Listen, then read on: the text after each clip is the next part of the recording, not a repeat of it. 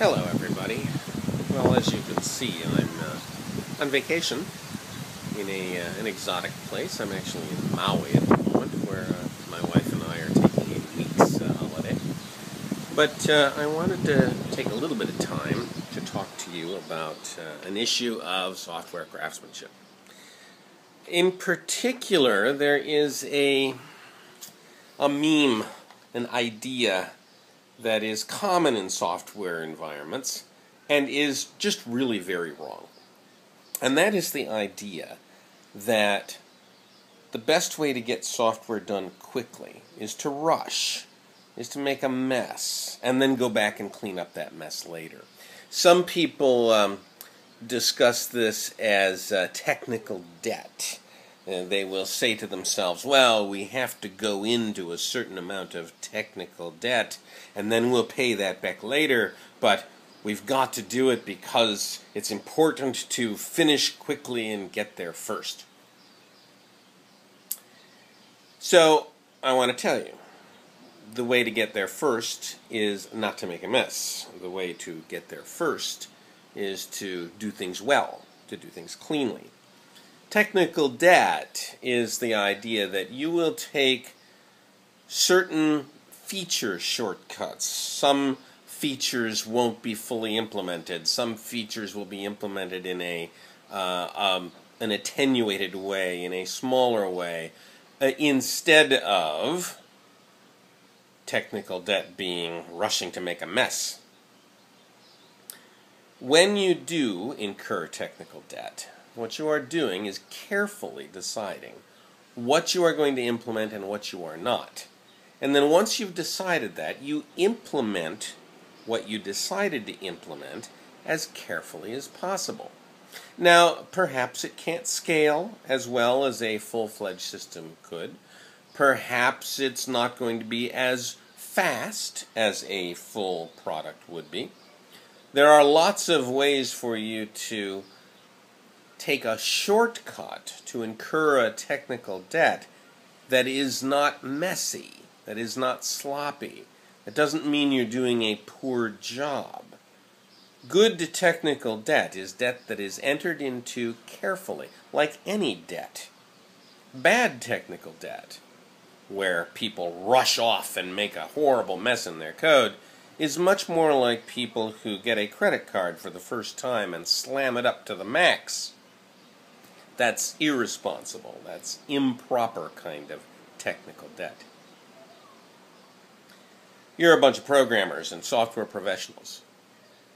What practices should you follow that will help you incur the least amount of technical debt and deal with it responsibly? And number one is just plan out your technical debt like any person would who was buying a mortgage. Make sure you understand what that debt is going to cost you and what the interest payments are, what you're going to have to redo later. Make sure you think through it carefully and then execute that debt as carefully as possible. Right? Do the best job you can. Alright, well, so the next thing I wanted to talk to you about was test-driven development. Test-driven development, as you know, is a discipline that helps you write your code well. You write your tests first, then you make those tests pass, and then you refactor. Now, you all know what this is. If you don't, there are plenty of videos out there that'll help you figure it out. What I want to tell you is this. Test-driven development is how you go fast. Test-driven development is how you go well. If you have a deadline to keep, if you've got a release that you have to get to, or a product that you've got to deliver, if you need to do something fast, you do it with test-driven development. You write your code carefully, you make sure it's tested, because here's the thing.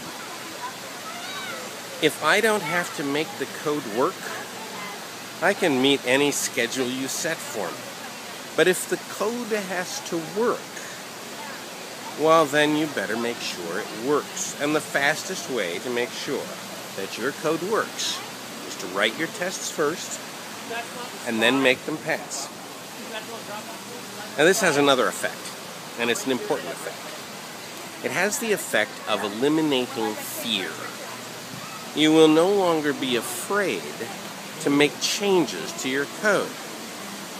How many of you have had the experience where you've brought some code up on a screen and that code is a mess and you think, well, hell, I'm going to clean it. And then your very next thought is, God, I'm not touching it. Because you know if you touch it, you'll break it. And if you break it, it becomes yours. If you're doing test-driven development, that just doesn't happen. Because you have a set of tests that you trust. So you can run those tests anytime you like and prove to yourself that you have not broken the code in any way.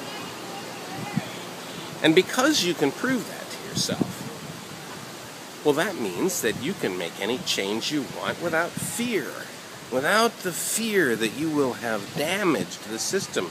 Because you can run the tests and the tests will tell you that you haven't damaged anything. Of course, that means the tests have to be very good tests. But think of how fast you could go if you could constantly keep the code clean without fear. If you could constantly manipulate the code any way you felt like it without the worry that you'd be damaging something. So, now let's talk about refactoring. When you see code that's a mess, you should clean it. After all, the stuff that slows you down is the messy code.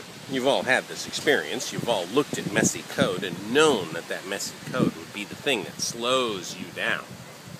So how do you stop being slow? Well, you keep your code clean. How do you keep your code? How do you keep your code clean? Have another drink. How do you keep your code clean? You refactor it. You clean it. Every time you look at it, you think, I could make a small change here. That would improve it. I don't like that name over there. I don't like that variable name. I don't like that function name. That function is too big. That function does too much. You look at everything and you clean it gradually. You are never, ever quite done. You fiddle with it here, you fiddle with it there, you refactor it all the time. And that keeps the code very clean. If there's a design change that you need to make, you can refactor that design change into place. Of course, in order to do all of that, you need tests. Because you can't really refactor a system unless it has tests. And the reason you can't is because you're afraid. You're afraid to touch it. So, without tests, you might try to refactor everything in one great big shot. Take a week or 2 or 3 and clean everything up. And then, of course, you fail at that, and you won't deliver the system that you said you would deliver, and it won't be cleaner. A good refactoring discipline is a discipline that occurs all the time. You're doing it all the time. Minute by minute, hour by hour, you are cleaning the code constantly. And in order to have the kind of courage it takes to clean the code constantly like that, you need tests. You need tests that you trust with your life. So let's talk about one last thing. Let's talk about pair programming. Do you guys program in pairs? Do you sit down 2 people at one workstation and work together? This is a very valuable technique. Now, you don't have to do it all the time. You don't have to code 100% of your stuff in pairs. But you should use some amount of pairing. And why? Well, the reason for that is very simple. You're a team. You work as a team. And one of the aspects of a team is that you cover for each other. You are able to step in when a team member is hurt or sick or unable to do their job for a short period of time. Think of a soccer team or a football team or a baseball team or a basketball team. You know how to play your position, but you can play someone else's position in a pinch for obvious reasons. People get hurt on the field. Or think about a ship. You've got a job on board ship, but you can do someone else's job for obvious reasons. How does a software team cover for each other? Well, the way you cover for each other is by knowing each other's job well enough to step in. And how do you do that? Well, you pair with each other. How often do you pair? Oh, 50% of the time, 60% of the time. And who do you pair with? You pair with everybody on the team. How long does a pairing session last? Oh, 30 minutes, an hour maybe. The idea here is that you have multiple eyes looking at the code, multiple people who know what you're doing, you know what other people are doing, so if it comes to a pinch, you can step in and help each other get the job done. Anyway, that's really all I had to say to you guys. I hope you have a good conference. I hope you take what I've said to heart. Remember, you're not going to go faster by rushing. You're not going to go faster by skimping on your tests. You're not going to go faster by not doing refactoring, by delaying refactoring. If you want to go fast, if you want to get to the deadline, do the best job you can. Work well. Work conscientiously. Work like it matters that you do a good job. Talk to you later. Bye-bye.